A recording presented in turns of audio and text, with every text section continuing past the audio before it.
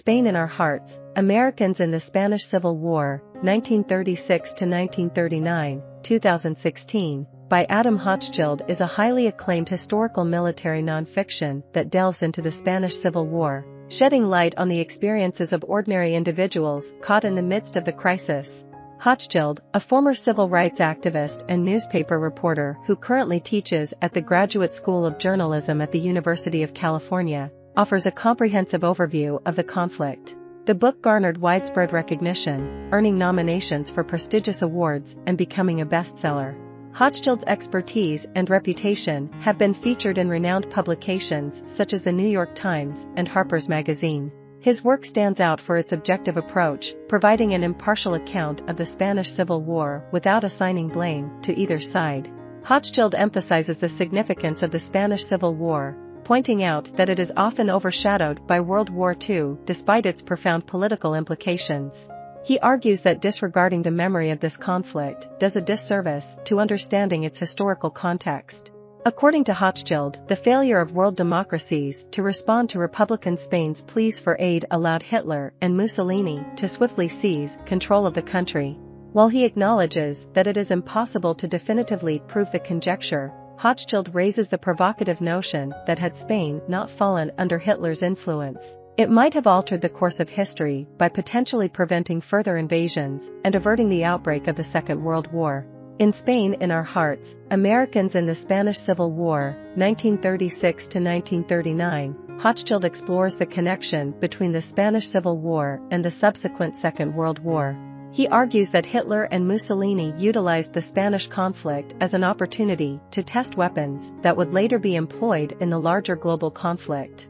While Hochschild ultimately concludes that the Second World War was inevitable regardless of the events in Spain, he asserts that the Spanish Civil War could have been prevented. A significant focus of the book is the arms embargo imposed on Spain by France, the United Kingdom, and the United States. Hochschild highlights how this embargo left the Spanish Republic defenseless against the mounting pressure from Italy and Germany, who provided advanced weaponry to the Nationalists. The disillusionment felt by the Spanish Republicans in response to the unsupportive attitudes in Europe and the overwhelming sense of despair within their ranks are vividly portrayed.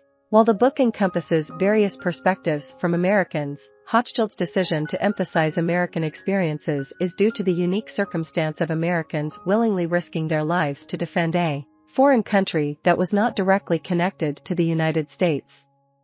Notably, the book predominantly features middle-class and highly educated individuals, which has drawn criticism from reviewers seeking a more diverse representation of voices. At the core of the narrative lies the idea that fascism necessitates resistance, even in the face of potential defeat. Hochschild contends that the Americans who participated in the war did so out of their vehement opposition to fascism and its underlying ideologies. While many were ardent supporters of communism, others simply couldn't fathom a world where fascism emerged victorious.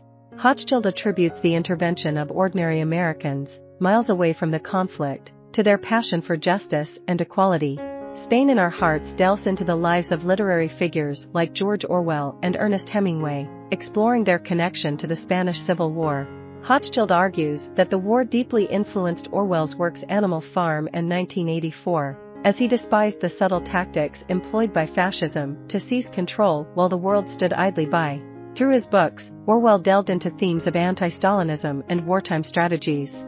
Similarly, Hemingway's novel, For Whom the Bell Tolls, was a response to the desperate and inevitable downfall of the Spanish Republic.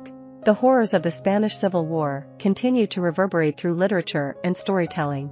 While Hochschild acknowledges that he cannot shed significant new light on the Spanish Civil War itself, he aims to bring lesser-known perspectives to the forefront. One such narrative centers around Torquil Reber, the chairman of Texaco. Reber's fascist sympathies influenced his stance on the arms embargo, leading him to unlawfully supply the Nationalists with inexpensive oil and credit, ultimately contributing to their victory over the Spanish Republicans. Hochschild recognizes that such injustices, like Reber's actions, deeply undermined morale on the Republican side. Although Hochschild expresses sympathy for the Spanish Republicans, Spain in Our Hearts does not shy away from addressing the atrocities committed by them in their pursuit of their goals. Hochschild concludes that the ambivalence of American, French, and British powers towards Spain's fate resulted in the Republicans making ill-considered and regrettable choices. By primarily focusing on American perspectives, Hochschild avoids taking a definitive side in the conflict. I hope you enjoyed this video. Leave a like if you did and be sure to subscribe. Thank you.